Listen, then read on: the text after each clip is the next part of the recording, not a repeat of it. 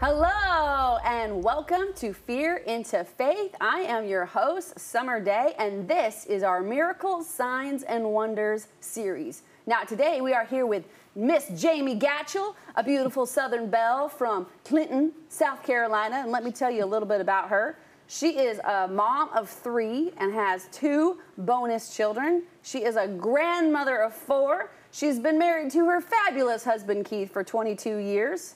And something interesting about Miss Jamie is she likes collecting seashells, cooking, and reading. Now, we get to talk to her today about her miracle story where she had her baby healed in the womb. Are you ready for that? Here we go. Miss Jamie Gatchell! Hello, darling. Hey. How are you? I'm doing well. How are you? I'm so excited for you to be here. I am too. Now, I got to make a warning right now. Sometimes when I'm around people that have that beautiful Southern accent, it just starts to come out in me, and it might just turn into the 2 of us being Southern. Well, that's okay. That's okay. Well, I am so glad to have you here, and I know that your story of your miracle with what happened with your daughter was in our book, actually, last season. Yes, so we're excited to have you here and have people see the face behind the story and hear all about what the Lord did. So let's start there. Let's go back, and I have you share that story. So we'll start with, how far along were you when you were pregnant? I could not have been more than 17 weeks. It was back in the day, 32 years ago, when I was pregnant, you went for an initial, let's just check things out, and hopefully we can tell you if you're going to have a boy or a girl, if the baby's positioned right. Correct, yeah. And so that was the ultrasound we were going for. And that day we were going over, and we went back, and they had me in the gown. And the ultrasound technician was doing her thing, and my husband, at the time, David, my children's father, he was there with me, anxiously waiting to see, you know, what the sex of the baby was going to be and everything. Which is always a really exciting time. I'm a mom of 3. I remember those times vividly. Oh, we were so excited, and we were so young and just crazy. And it was your first child? My first child. Okay, so the excitement was very high. And it was going to be the first grandchild on both sides of the family. Wow. So everything hinged Everyone on was highly invested. Okay. Yes. And all of a sudden, she said, "Y'all are going to have to excuse me. I need to go get the doctor." I looked at David, and he was like, "Well, I wonder what's wrong." I said, "There's nothing wrong." And when you said that, I felt like you could almost feel the atmosphere shift in that room. There was nothing wrong. She's trying to take it this way, and you're like, "Oh, no. There's nothing wrong." And so she went, she got the doctor, who, by the way, you know, when you're going to an OB office, you know, you don't necessarily see your regular doctor at every appointment. Yes. And so another doctor that I knew, but I had never seen him, came in, and he started looking at the ultrasound, and he took the wand and he started going over my belly, and he said, "Excuse me." So we were just sitting there, you know, what in the world? And I was told to get dressed, and we went into the doctor's office. And he laid this out, and he had a book, and he said, "Okay, this is what we have. Your baby has a cyst on her brain. There's only been 11 case studies." Wow, in the whole world? That's what he said. 11 at case that time, studies. 11 Wow. case studies. And I faxed MUSC, the Medical University of South Carolina in Charleston. And, you know, the prognosis just doesn't look good. Wow. I suggest that you let me set up a DNC. And I said, no. Wow. So his thing was you needed to terminate the pregnancy. Exactly. Wow. And I said no, because there's nothing wrong with my baby. My baby is going to be healed. Wow. So you instantly just right into faith. I mean, the show's called Fear and that's Faith. all You did not have that moment of like, or panic or anything. You just were able to go, nope, No, you're they wrong. weren't going to take the baby that I wanted so desperately. Yeah. They were not going to take my baby. Wow. And my husband took this, he was like, honey, are you sure? You sure? And I said, yes, I am. And he said, good, because I'm sure too. Oh, yay! I love that. I thought you were going to say that he was like not agreeing or anything. Yeah, no, he was like, I'm sure too. Love it. Awesome. So, and what was the doctor's reaction? The doctor when you said, were like, no, you're wrong, basically. how far along are you? And I said, you have my file. And he said, I tell you what, since you're so adamant that you're not budging, he said, I'll give you a month. You come back for a repeat ultrasound, and we'll make the decision then. I said, there's no decision to make. I've already made the decision. My baby's going to be fine. Wow. And I love this story because I have to say, you know, I've had 3 children, right? And I feel like sometimes in our culture, women are not taught to advocate for their pregnancy. I feel like, you know, doctors are important, you know, doctors save lives, and also they're people. And I didn't feel like in my first pregnancy that I could advocate enough for how I was feeling or stand up for myself enough. And so I feel like this story is going to not just inspire people with the miracle that we're getting to, but it's going to inspire women of like, it's okay sometimes to trust that gut instinct, that mama instinct, and to say, well, hold up here. I'm not feeling what you're feeling. And take a stand for your own care. That was beautiful. Well, and it's not just with pregnancy issues. Women, as we grow older, you become seen less as a person. You become more invisible as a person, I think, sometimes. And you need to learn to advocate for yourself. Amen. Your own health care, because you know your body. That God's given you. Amen. But I don't mean to get off track. No, that's good stuff too. I'm like, wow, yeah. So this is not just a miracle story, but also just about standing up and having the courage. Because I've talked to women on the other side that they felt the prompting of something with their own body and they didn't listen to that prompting and they did not have results, not just with a pregnancy, but with other things. So I love that your story is also encouraging of, you've got to listen to that. You've got to listen to that instinct. You've got to listen to God, Holy Spirit, when you're feeling something. Okay. So the doctor's going to give you a month. And I told him, okay, well, you're not going to see anything on her brain but brain cells. I love your confidence. You know, so we get in the car, and I'm not going to lie, I did have a moment of, I can't believe this. Oh, yeah. And my husband and I we held hands. And he cried a little bit. And I cried a little bit. And he said, oh, Lord, you know, I told Mama we'd go by her house. Oh, wow. And I said, yeah, well, we need to. And so we went by, we told her. Yeah. And obviously the grandparents were upset. Yeah. But I said, well, hold on. We actually have to take a commercial break. So I think that's a great place to stop. It is. Then I said, so if you want to hear what Jamie said next to her mom, stay tuned. We'll be right back after this commercial. Are you stuck? Do you feel like you need to move forward but aren't sure how or where to start? We've got you covered. At You Can Be You, we'll be that coach, teacher, and mentor that you need. We'll help you break the bonds holding you to your past so you can move into your bright future. Visit youcanbeyou.org, click Get Help, and take the first step into your new future.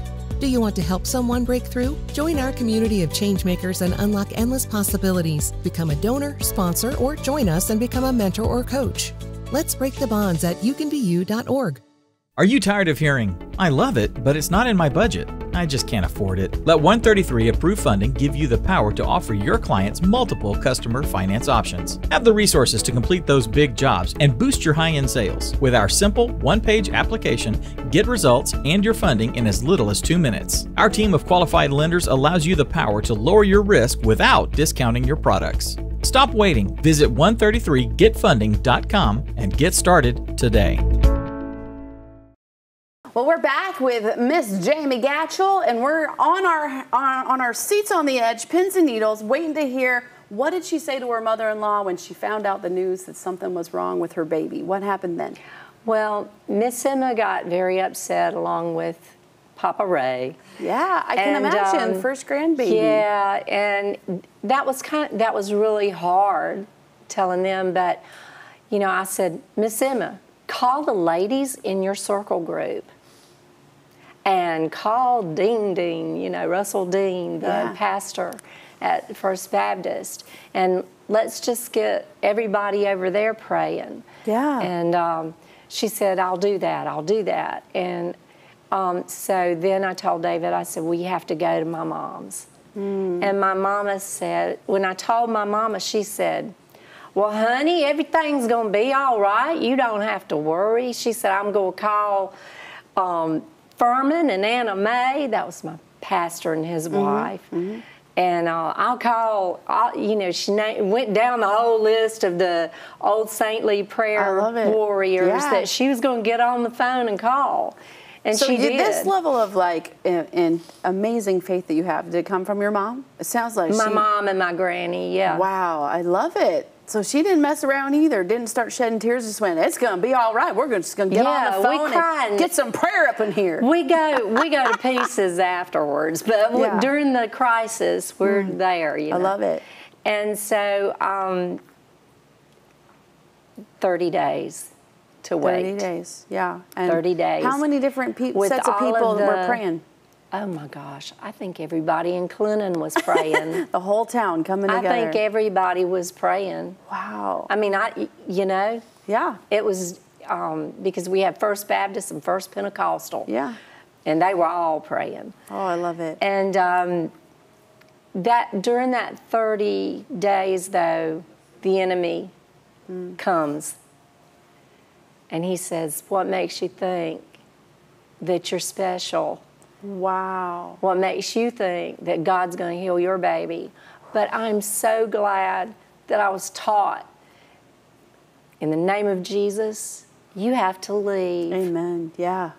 And because, you know, you could let that get into your head if you don't. There's an enemy of this world, and he's here to steal, kill and destroy. And he wanted to destroy your faith in that moment for sure. Yes, he did.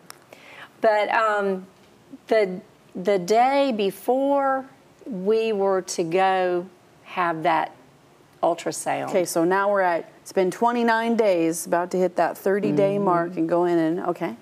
I was at work, and I went out a different way that day. Normally I'd go out the front entrance, but I went out the side entrance. And I was singing Living by Faith at the top of my voice, you know, in my car, because the windows were rolled up. Because if they were rolled down, then you're not going to sing. Okay. I may not sing. Well, I probably would have. Anyway. Yeah, you probably would. We get to that, I get to the stop sign there, and all of a sudden, I had the strangest sensation. It felt like God's hand went inside my womb. Wow. It did. I felt the Holy Spirit just surround me. I felt like Moses in the clouds, you know? Yeah. And I just knew then I was healed. The baby was healed. Everything's going to be fine for sure. I got home. I could not wait to call my mama. I said, Mama, you are not going to believe this. I said, I believe God put his hand in my belly. I believe he touched my baby. Wow. And I know I'm healed. The baby's healed. Everything's going to be fine. She's going to be fine. So the next day, we left for our appointment. Yeah. I told David, I said, don't worry, everything's going to be okay. And he said, well, it has to be. She's my daughter. Oh, and I love it. I So said, at the appointment the month before, had you found out it was a girl? Yeah, they told us it was a little girl. Yeah. So and I was so excited, thinking about all the pink stuff. Wow. And you know, that was back in the that was 1991 when she was born on April 18th, 1991. And I was thinking about all the little things I could do. You know, the styles were so crazy back then. Okay, so now you're on the way there. We're and on the way David's down. like on board. It's going to be great because she's my daughter. I love that. And we were ushered into the ultrasound room. Now, could you feel tension in there? The lady was very nervous. Yeah. The lady was nervous. And I wasn't. I walked in. Well, I may have had a little nerves, but you know, that's only natural. I'm human. Yeah. But I walked in there like I owned that doctor's office. And toss with the hair. Yeah, man. I walked in there. I said, hey. And we went back there. I got the gown on. She starts doing it, and she does it around there again. And she says, I've got to go get the doctor. So she runs out this time. Wow. I looked at David. I said, she didn't find that cyst. That's why she ran out. I just got chilled. And he started laughing. He started laughing. And then she came in with the doctor who had recommended the DNC. Wow. And he couldn't find it. And he said maybe the surrounding brain tissue absorbed the cyst. And I said, maybe God healed my baby. Wow. And I looked around, and the whole room was filled with nurses. Wow. A couple of them were pregnant, too. Wow. And doctors, and they were crying. And I was like, praise the Lord. Thank you, Jesus. And, you know, we were crying. We were just happy. Yeah. And I said, oh, I told y'all my baby was going to be okay. So I just imagine that these doctors and nurses probably had already seen your scans and probably had already... Everybody, it was the talk of the office, I'm sure. Yeah. Because it was something that none of them had seen. There were 11 case studies. Wow. So amazing. Yeah. I love that, you know, there's a lot of miracles and signs and wonders that happen, and we don't always have that, like, that documented proof. We don't always have those scans before and after. Only 11 cases in the whole world at that time. That's amazing. At that time. I mean, I really see this of these doctors being in disbelief. Did any of those doctors or nurses come up and say anything to you? Oh, yeah. The nurses were like, we've been praying for you, honey. And, I mean, they were pregnant, too. Yeah, you know? And then one of the older doctors said, well, you can never count God out. And I said, that's right. That's right. He's on time. Oh, and, so amazing. The doctor that, you know, was disbelieving or whatever, he, by the time, even had tears in his eyes. And so we were thrilled. We didn't even wait till we got home. We called both sets of grandparents. My mama was speaking in tongues. I know she was dancing too. Wow, I love that, I love that, I love that. We're gonna take another break really quick, so hold that thought. And then when we come back, we're gonna find out how did this build her faith after her baby was healed. We'll be right back. Cornbread, cobbler, ribs, pulled pork. Nothing says home like amazing barbecue. At Ken's Hardwood Barbecue, we have the best fresh, savory meats, sides, and desserts, perfected from 4 generations of family recipes. Voted Southern Arizona's best barbecue. Ken's Hardwood Barbecue is the perfect place for lunch, dinner, takeout, or your catered event. Come down and taste us today or visit kenshardwoodbarbecue.com and place your order. Your mouth will thank you. Visit Ken's Hardwood Barbecue now. Are you traveling long-term internationally? Moving to another country? How's your furry family member going to get there? You won't be able to just buy them a plane ticket. There's a whole series of processes and red tape that no one wants to sift through. You need a partner. You need Doggone Taxi. We take the confusion and headache out of moving your pet to your new country. We take care of the shipping, the fees, the health permits, and anything else that your destination country requires. Visit doggonetaxi.com and get your free move quote today. That's doggonetaxi.com. Find simple solutions on the Dr. Centrell Show right here on Zondra TV. All right, well, we are back with Miss Jamie Gatchell, and we left you hanging with how did all of the grandparents react when her baby got healed in the womb. So you have got to tell us what happened when you called them. They were beyond excited. I think you were saying Mom was my mom dancing, started praying in tongues, all the things. Talking in tongues. I picture her with a tambourine. I know she was dancing. No, she had no rhythm. No. No. But, and then Miss Emma and Ray, we could hear them. They were just beyond. They were beyond excited, everybody. I love it. And the next Sunday, when I went to church with my mama, Preacher Intrican said, Jamie, I think you have something you need to testify about. Oh, baby. Okay, so at church they brought you up for Yeah, well, I didn't have to. I could just stand up where I was because I was really, you know. And I stood up and I told everybody how I thanked God for what He did for my baby, and that without His divine intervention, you know, we don't know what we would have done. Yeah. That you have to really put everything that you have to put God first. So and you have to give it to God. So good. And what happened in the congregation? How did people respond? Oh, they were clapping and just praising God, and everybody was happy. Okay, so now how old is your daughter? Her name is Blair, right? Yes. How old is she now? Blair is 32 years old, and she's a mom herself. Oh! She has an 8-year-old son named Kale. Oh, I love it. So great. What changed in your life? So after this miracle happened, what changed for you? Obviously, I had my daughter. Yes, so that changes a lot, having a baby.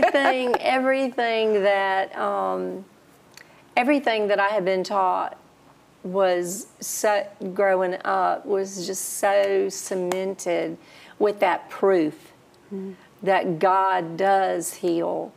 God is not going to change. Yeah. He's the same God yesterday, today, and He'll be the same God tomorrow. Wow. And, you know, He is a healer. Mm-hmm. He's our provider. Mm-hmm. He's our everything. Yeah. And that really came to the forefront for me then. Yeah. Let's talk a little bit about the day she was born. So already, when it's the first child for anyone, that just seems to be a pretty big deal when it's the day you become a mother. And then it's the first grandchild on both sides. Yes. And then this happens, where first there's the scare of the cyst on her brain, and then she's healed. You would have been about halfway through your pregnancy. And I'm just imagining the build-up to this child being born must have been very, very tremendous. It was big. It was big. And so tell us a little bit about that day. That day, it was April. She was born on April 18th, and we went to the hospital, of course, on the 17th. And I mean, there was a lady, a younger girl beside me. You know, they take you in and check you out and everything, and she was screaming, and I said, David, make her stop or do something. And why was she screaming? Because she was in labor. Oh! And I was thinking she was a nurse. I wasn't. And so the lady next to you. I did the curtain back, and I said, honey, my granny always told me the more you scream, the more it hurts. It don't do any good. So give us all a break. And David said, you're going to get us in trouble. Wow. I said, no, I'm not. But she stopped. Amen. And, anyway, then they took me back to, I had the birthing suite, man. Ooh, nice. And they took us back, and they found out I couldn't deliver Blair naturally because she was 8 pounds, 11 and a half ounces, and I had to have an emergency C-section. So I don't know, maybe if 11 was big back then, that's not so big now. I was a lot smaller back then. Okay. I was like, my biggest was 9 too, didn't have to do that. Yeah, well, and my mama and Miss Emma were both at the door saying, oh, come on, Jamie, you can do it, you can do it. And I said, David, please get the parents out from the please, honey. And he did. He was a good coach. So then you ended up having a C-section? I had a C-section, Did you have any moments of doubt or fear or worry from the day she was healed and kind of till then? No. The enemy never came at you again. You just... Well, he may have, but I got rid of him, you know. So then you end up going in for the C-section, and then tell me about when she was born. When she was born, she was perfect. She looked exactly like I had nothing to do with her birth or her genetics. She looked exactly like her father. Not sure what you're trying to say about you with that comment. He was very handsome, and you know, I didn't get to hold her because they whisked me away, and then and they just held her down so I could see her, and I said, "Oh my gosh, she looks just like you, David." So tell me about the moment when you were able to hold her. Well, I had to wait on Reverend Russell Dean, who had just flown in from Seoul, Korea. He got to hold my baby before I got to hold her. Well, why did you have to wait for him? Because he came in and he said, "Can I hold the baby?" And the nurse handed him my baby before I got to hold her. You had him fly in from Seoul, Korea? No, he flew in. He had just landed, and he came straight to the hospital when he... For you?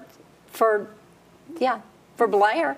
And he held her... Well, hold on. I never had anyone come all the way from another country when I was having a baby. He had been on a mission trip and was coming back home. Oh, wow. And he flew in. He came straight to the hospital. Because I'm sure there was still a lot of like buy-in with this. I'm sure people at the congregation, everybody was still waiting. I'm sure there were disbelievers. I'm sure there were people thinking maybe she'd still be born and have an issue. I feel like there was a lot of tension build up. So I could see why he would race to the hospital to be there. He held her. We have a picture of him, and he's just talking to her. And she looks like she knows everything he's saying to her. And then they handed her to me, and there's a picture of me going, "Oh," you know, like this, and David's there, and he's holding my hand, you know, he's kind of holding me right there, and he's looking in. And we had the Nancy Thurman suite at Self Regional Hospital, Strom Thurman. I've never been there, but it sounds fabulous. Was our senior senator up in Washington and everything, so we got the room that she had all of her babies in. Wow. So. You probably needed that because I'm imagining you had a lot of people come visit you. Yeah, we did. Tell us who came. Who came? Oh, everybody. I'm sure not the whole town of Clinton. No, not the whole town, but all of our friends, our relatives, you know, everybody came to see. They had no cap because sometimes hospitals are only letting a couple people come in. It was wide open door. Come on in, whole town. Come on in. What, besides you holding her, what was the other big memory of, you know, maybe the grandparents holding her, husband holding her? Well, David kind of fainted, I think, during the C-section, if I remember correctly.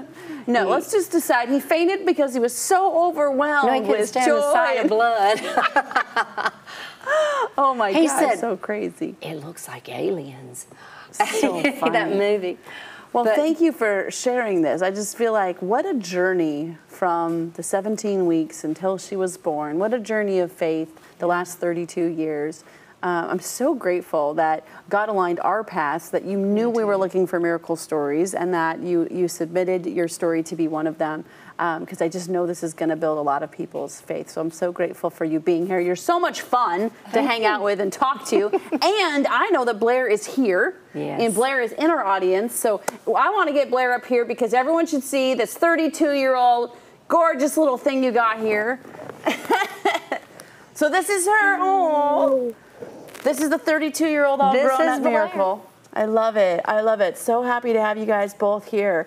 And I just wanted to say to all of you listening that God is a God of miracles for today. There are so many incredible miracles, signs, and wonder stories that we have heard.